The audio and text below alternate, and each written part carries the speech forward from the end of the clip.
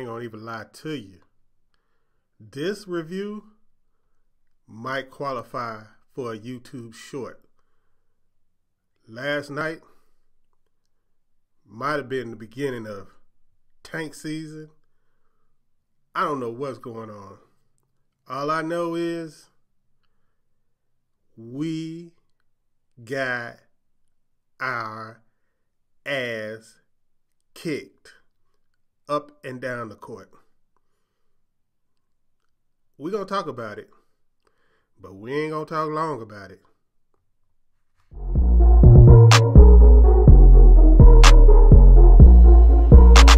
KeyAno. Grizz gang, go hard. Baddest in the game, we be on one. I talk hoops so secure. All up on the court, but we gon' score. Memphis bringing heat straight from Tennessee. Damarin spiking, let's go for he that MVP. Ooh, reppin' that blue. All on the court, baby, look how I move. What is up, Grizz gang? This is Memphis X with iTalkHoops, and last night we witnessed a tragedy. The Grizzlies fell to the Phoenix Suns at home, 119-94. They were basically getting run up out of the building, their own home building, by the Phoenix Suns without DeAndre Ayton. They got waxed by 30 points. I think the league got up to 38 points last night. So it really wasn't much to talk about. The Grizzlies had 51 points almost at the end of the third quarter. It was a righteous and thorough ass kicking by a team that has an identity, and we witnessed a team that has zero identity. I really don't know what to tell you.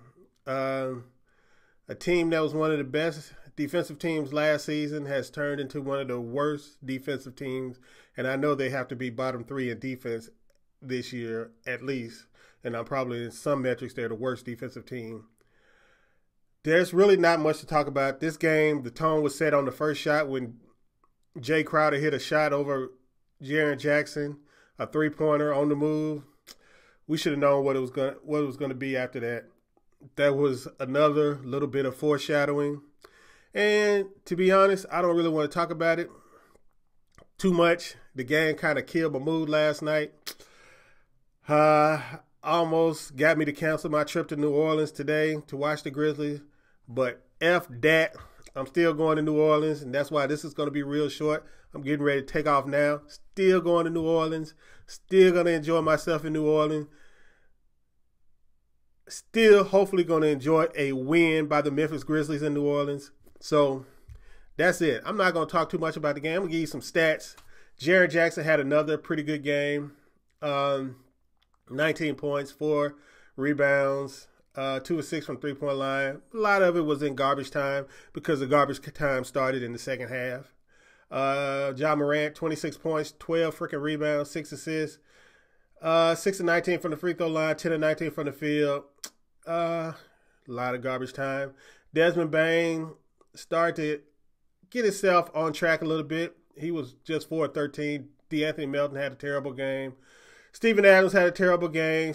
Coach Jenkins had a terrible game playing John Conchar as the guy with the most minutes off the bench.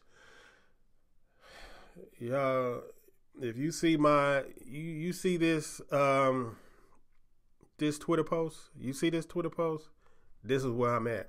So yeah, that's the one right there. So yeah, this is going to be short, quick.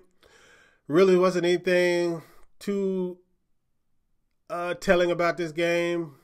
John Conchar played over Xavier Tillman again. Tyus Jones only got 15 minutes, didn't play too much.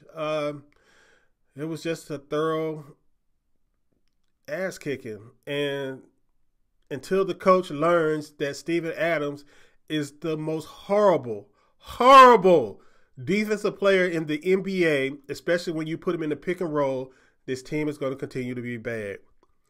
Now, the bad part about that is you'll be getting pissed off because we'll be losing a lot this season. The good part is this draft is real good. So if we do lose a lot this season, we will get a good player to go with Jaren and Ja. And 3, if we do lose a lot this season, we'll be one step closer to getting a coach that can actually learn to play his best lineups. So this is year 3 of Coach Taylor Jenkins, and I've been saying this from year 1. Now I started this year 1 about my disdain for his coaching and his rotations in year 1. The COVID season kind of, chilled me out a little bit, especially since we made the play-in and eventually the playoffs. There's really nothing you can say when a coach makes the playoffs in his second year. But what we did learn is that the COVID season kind of probably made his rotations for him with all the people that were injured and the people that kept missing games last season. Now that he has a fully healthy squad, he's back to what he was doing in year 1, unable to figure out who the best players on his teams are. And his constant need to play players who should be playing in NBA games. Year 1, it was Marco. Year 3, it is Conchar. So we're going to see what's going to happen from this year on out. And I promise you, if we lose tonight to the Pelicans, iTalkHoops becomes Draft Central. Peace.